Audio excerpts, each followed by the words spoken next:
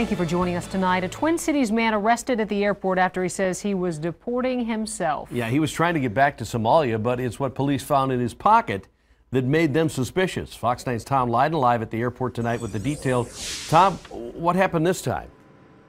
Well, guys, community leaders are telling me they are still hearing about young people preparing to go overseas to fight for terror groups like ISIS. But at the same time, there's another phenomena going on. Somali Americans returning to their homeland because they believe after 20 years, it's more stable and there is a chance to start a new life. And that's what a man here at the airport says he was doing 8 days ago.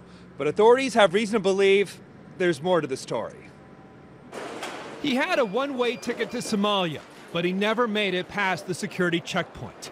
Zaki Mohammed Sugule was arrested at the airport on President's Day, acting suspiciously. According to airport police, the 39-year-old was traveling with a fake Somali passport.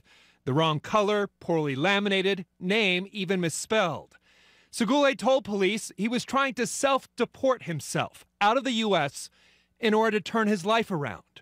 But Fox 9 has learned federal agents became concerned because in his pocket was the name and address of a contact in Syria, raising the fear Sugule may have been attempting to fly to Somalia to fight for al-Shabaab, or perhaps would try to reach Syria to fight for ISIS.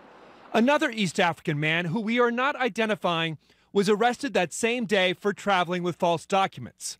It's unknown if the two were traveling together. Sugule was well known here in the Cedar Riverside neighborhood, but mostly as a drunk and an inebriant, getting into constant fights and in trouble with police.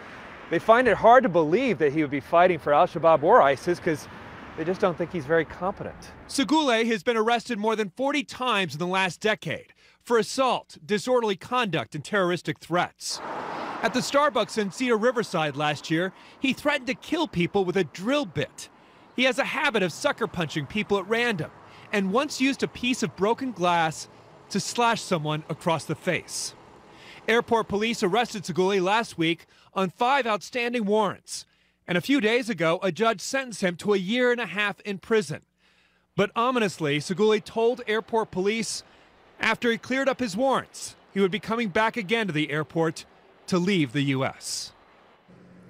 Even though Sugule is locked up, a source tells me that this is still a very active investigation. A spokesperson for TSA directed us to the FBI for comment. A spokesperson for the FBI told me he is not in a position to comment on this case. Live at MSP, Tom Lydon, Fox.